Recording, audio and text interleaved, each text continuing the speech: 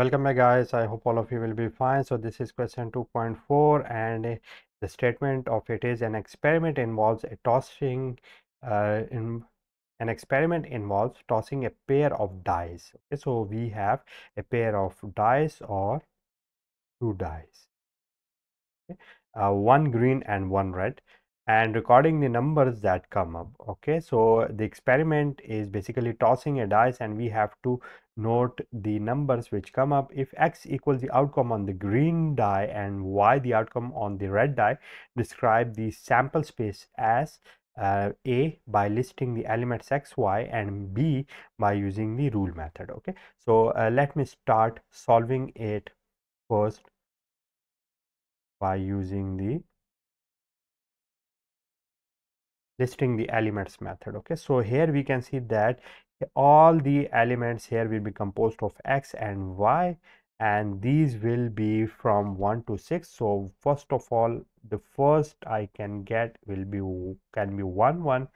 Similarly, I can have 1 2, I can have 1 3, 1 4.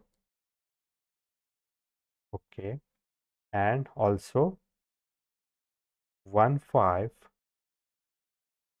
and 1 6. Okay, so this is for the toss in which x is 1 while y can grow from 1 to 6. Similarly, x can have a value 2, y 1, x is 2, y 2, x is 2, y 3, 2 4, 2 5, 2 6. Okay, similarly, when x is 3, it is 1. When x is 3, this is 2. Okay, and up to what? 3 6. Okay, and similarly it can go from 1 to 6, where x can have value 6 1, 6 2, 6 3, all up to what? 6 6. Okay, so that would be the end of this. Okay, so it composed of all the sets of or all the elements which are 1 and 2. So this is what this is the listing the elements method.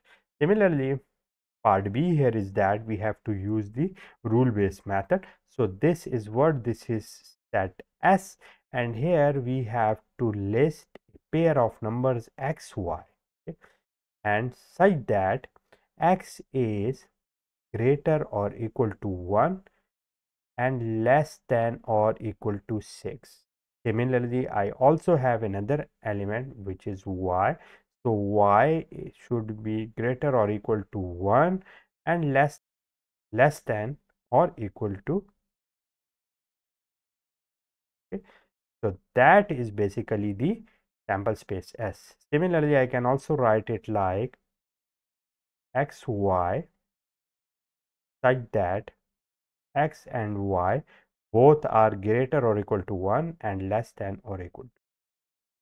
So that is the answer of my question, and that is what we intended to find out, and I will see you with some more interesting stuff in our upcoming video.